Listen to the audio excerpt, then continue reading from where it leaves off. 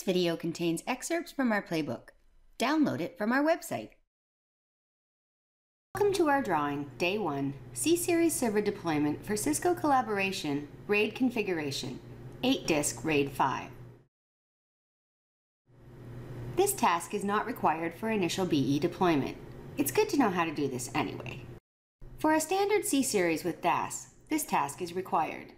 In this drawing, we'll describe the tasks required to configure RAID for these TRCs: UCS C220 M3S SFF TRC number 1 and UCS C220 M3S SFF TRC number 3 BE6000 high-density server. On day 1, we deploy the C-Series server itself. On day 1, we also deploy the hypervisor, our ESXi host. Only a subset of the tasks are required for BE deployment, but we'll run through everything for completeness. Once RAID has been configured, you can either configure server monitoring or move on to install your ESXi host, the first step in ESXi host deployment. The following tasks are part of configuring RAID: access the SIMC GUI, RAID configuration Web BIOS utility or RAID configuration SIMC, and evaluate results. Enterprise 20 uses the Web BIOS utility to configure RAID. Configuring RAID using SIMC is a newer capability which we haven't experimented with yet because we've had no issues with Web BIOS. Make sure you have the correct RAID settings before starting the configuration process. There are two options for configuring RAID: RAID configuration using the Web BIOS utility and RAID configuration using SIMC. We'll only look at the Web BIOS utility for now. We'll come back to the SIMC option when we can. Click on Launch KVM Console or the icon in the toolbar to launch a KVM session. With the KVM console open, switch to the SIMC GUI and on the Server Summary page, click Power Cycle Server. Click OK to the dialog box and immediately switch to the KVM console. Immediately switching to the KVM console, you can watch the server boot. Be patient. Press Ctrl-H to launch the Web BIOS utility. We are configuring RAID for C220 TRC number 1 and number 3, which both come with 8 300 GB SATA drives. You should see these in the physical view in the right pane. A BE comes with RAID pre-configured. The drives will show as online in the physical view. Click Configuration Wizard. Select the radio button beside New Configuration and click Next.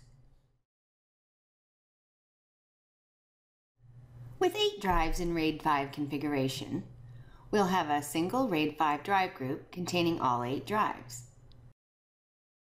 Data is written on different drives for better performance but no redundancy. Parity block striped across the drives gives us redundancy. RAID 5 provides good performance.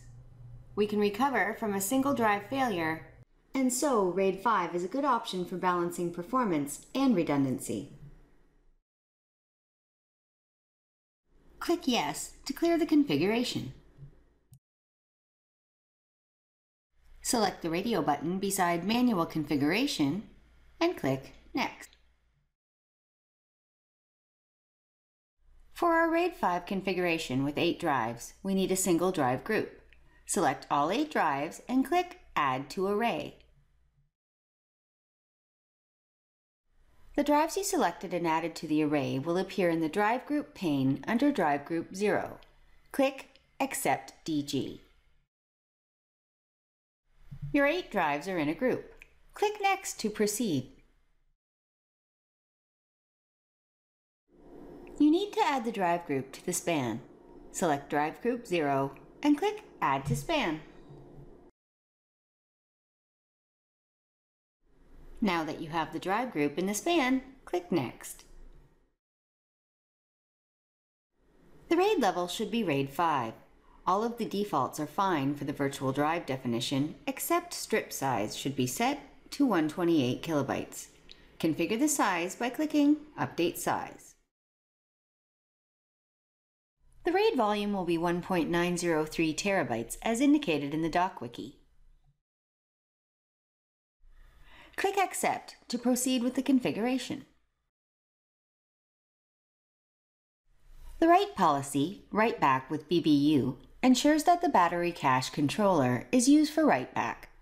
Not selecting the write policy as Write Back with BBU, Battery Backup Unit option, results in Select Write Through, which does not use the battery backed cache, and therefore results in severely degraded performance.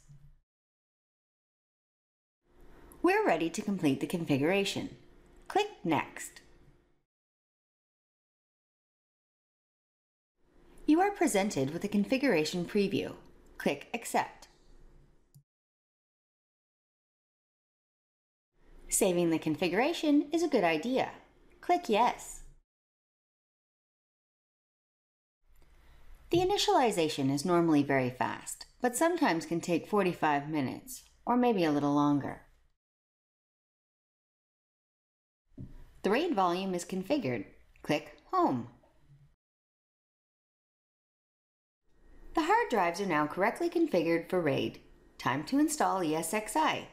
We listed server monitoring as optional. This really should be done as soon as possible, but the server can be deployed first and this step done later. Coming up next, Cisco collaboration on C-Series ESXi host deployment, ESXi installation. Please note, we'll do the C-Series server monitoring lesson once we've got more base content posted. Thanks for watching.